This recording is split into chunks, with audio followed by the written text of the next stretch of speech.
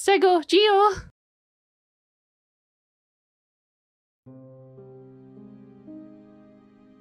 After over 5 months of complete silence, Team Cherry has finally decided to grace us peasants with an update for Hollow Knight's Silksong. The last update we got was a post-E3 update all the way back in June, which I never actually covered on this channel because I'm lazy. So I'm going to talk about that, as well as go more in-depth about my interactions with Team Cherry while at PAX Australia. But please keep in mind, a lot of these conversations happened at bars or places with easy access to alcohol, so my memory might not be its best. I also want to use this video to address some of these release date rumors that are floating around. Basically, I'm just trying to push this bitch above 10 minutes. If you don't like that, sue me. This update confirms to us something that should have been quite obvious. Team Cherry is still making the game.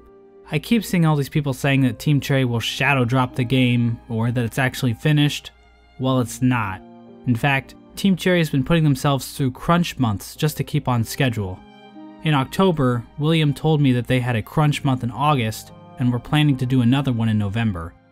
I also asked Team Cherry about the scope of Silksong, or if it would be more or less linear than Hollow Knight. They had no interest in answering those questions, but from the latest update we can see that Silksong could very easily end up being bigger than Hollow Knight. Team Cherry just added their 165th enemy into the game. This puts Silksong at about the same number as Hollow Knight. If Team Cherry plans to keep going, then it will easily surpass Hollow Knight in terms of total enemy count. The blog post gave us an image of the 3 latest enemies, of which 2 are just silhouettes. Team Cherry describes these goons as members of a scholarly suite, former tenders of a dusty vault full of ancient knowledge. These enemies are also going to fight Hornet together as a deadly trio who cover each other's weaknesses. This is exciting because the only other boss fight we have seen with 3 bosses at once is the Sisters of Battle fight in Hollow Knight, and it's probably one of the best fights in the game. And due to Hornet's increased speed and mobility, I'm guessing this new fight is going to be even more intense. More interestingly, these characters were once guarding a vault of knowledge. I assume they were guarding some kind of library, likely located in the Gilded City we've heard so much about. This 4-legged friend of ours appears to be from that area. I've seen a few people say he looks like the God Seeker, but 2 characters being the same color doesn't mean they're related. I mean, is the gorgeous Husk related to the God Seeker too? Are Grimace and Thanos related to Waluigi? But the best part of this update is the release of 2 brand new songs from Silksong's soundtrack. Christopher Larkin is, of course, returning to write the music for Silksong, but this time around he's got that sweet Team Cherry money. Most of Hollow Knight's music was created digitally, but this time around, the music is actually being performed and recorded, featuring performances by members of the Adelaide Symphony Orchestra. On top of that, Silksong's music will predominantly feature stringed instruments over the piano. The 2 samples we have now really are incredible. The Lace theme is erratic and exciting, while the Bone Bottom theme is somber, similar to many of the songs in Hollow Knight, but still sounding fresh and original. There are apparently 30 songs for Silksong at the moment. Now Team Cherry points out that this pushes Silksong above the 26 song count for Hollow Knight. But Hollow Knight got an additional 15 songs that were included in the Gods and Nightmares soundtrack. And technically, there are even more songs, since the soundtrack actually omits different arrangements.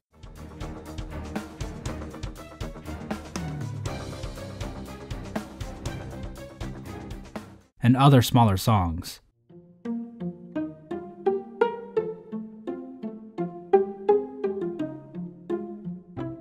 In other words, 30 songs really isn't that impressive. Sorry Christopher Larkin, but you're gonna have to do better than that. From this post we also learn that Team Cherry is sticking with the name Bone Bottom, and that it will be the starting town in Silksong. And honestly, I'm coming around to the name. It actually has some poetic symmetry to it. In Hollow Knight, the opening village is called Dirtmouth, so while the knight entered Halnest down its mouth, Hornet will be entering Farloom up the butt. And that's about all we got from this newest update. Basically, Team Cherry is still working on the game, adding in more and more content. Team Cherry also wants to stress that they aren't just adding in content willy-nilly, and that they know what they're doing. I really don't care. They can add an entire side quest where Hornet uses her spider powers to deliver pizza in Manhattan, and I'd still play that shit. I want to go back and talk about some of the earlier updates we have that I failed to make videos on. But first, let's talk a little bit about release date speculation.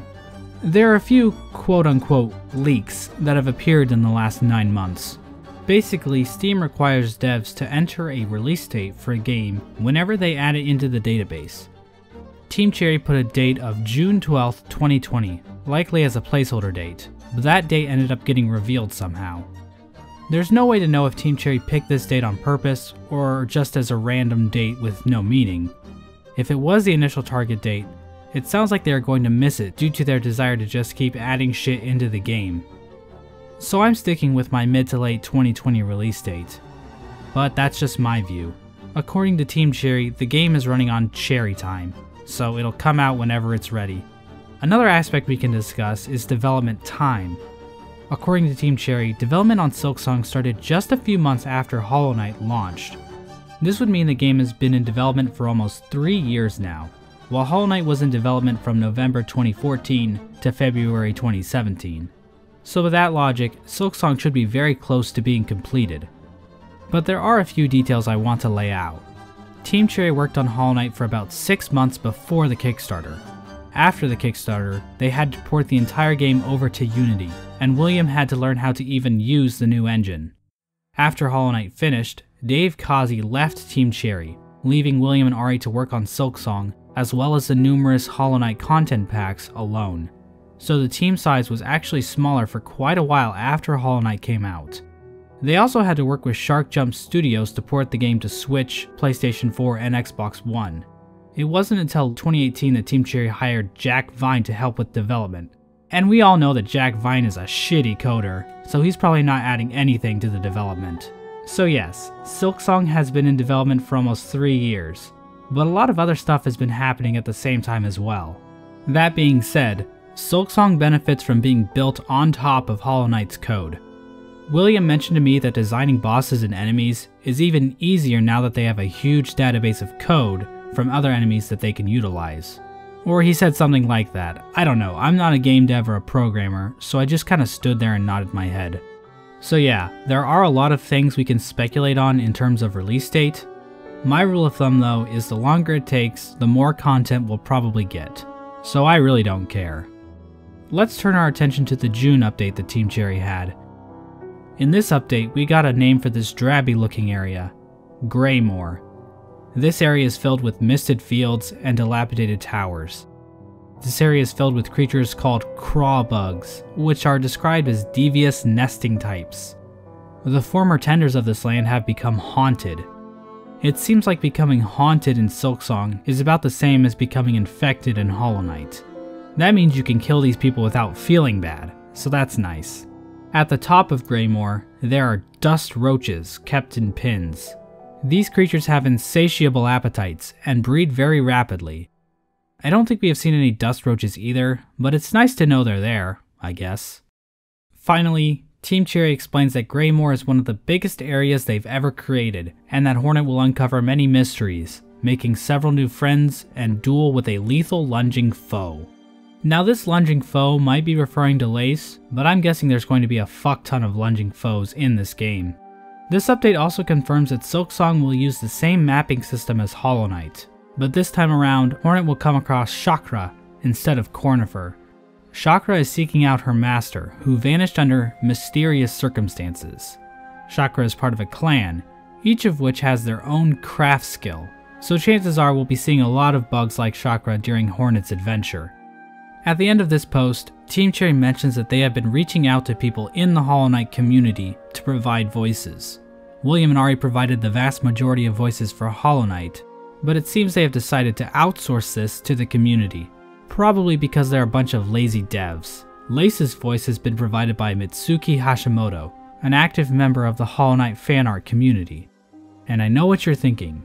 No, I haven't recorded any lines for Silksong, but I am taking expensive vocal training classes just in case Team Cherry decides to call me up. And now I have a few more details from the update before the June update, where Team Cherry talked about some of the various characters in the game. This character's name has confirmed to be Trobio. He is the master of the stage, the brush, and the voice. He's a flamboyant butterfly that seeks fame and adoration throughout Farloom. And as of right now, he's my favorite character. We also got a few more details about Sherma. He's apparently in constant need of help. No surprise there. He's also described as an optimistic pilgrim on a spiritual journey. The whole concept of bugs going to Farloom for some kind of pilgrimage has been present since Silksong was announced, but as it turns out, this idea has been around for quite some time. We recently gained access to the original Hollow Knight lore document that Team Cherry provided to backers after the Kickstarter ended. Now this document is obviously very old, and nothing in it should be considered canon. But in the area description section, it mentions the Forest of Bones, an area cut from Hollow Knight that appears to have been transferred over to Silksong. In this document, it mentions that bugs would take pilgrimages to the Forest of Bones to find the Holy Grounds. We only have one image of the Holy Grounds, but is there a chance this area will end up in Silksong as well? I'm guessing it would be quite different considering the fact that there are dreamer masks plastered all over the walls, but perhaps a place like this is where Sherma and other bugs are going. We also have a bit more information on Garmin and Zaza. It is explained that these two are looking for a new home, and that while Garmin does the talking, Zaza is the more intelligent one. I don't know how I feel about this relationship, but I'm going to avoid asking too many questions here. I mean, imagine riding a horse that was smarter than you. That wouldn't be fun, you'd just feel like an asshole. And the last bit of info we have relates to the Ant Queen we saw in the Silksong reveal trailer. Her name is Hunter Queen Carmelita, and William told me that she is actually a backer character. That brings the total amount of confirmed backer bosses to 3 out of 6. There are still 3 more bosses and dungeons that were promised during the Kickstarter that haven't appeared yet. And that's a wrap. I'll see you all after the next Team Cherry update, whenever that is. I'm thinking April.